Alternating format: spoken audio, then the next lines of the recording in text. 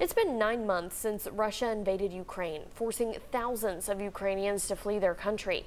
Some of them are now calling the U.S. their temporary home. 10 News reporter Fernando Garcia Franceschini spoke with a Ukrainian mom who says she's grateful she's spending her first American holidays with her daughter here in Knoxville.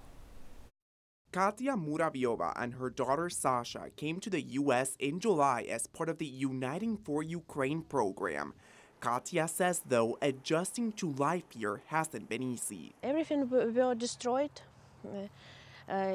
Our life, our ordinary life, you know. They actually got to celebrate their first American Thanksgiving last week, an experience she called great but unusual. I tried the first time in my life, like stuffing with corn. Yes, it's unusual. It's tasty, thank you.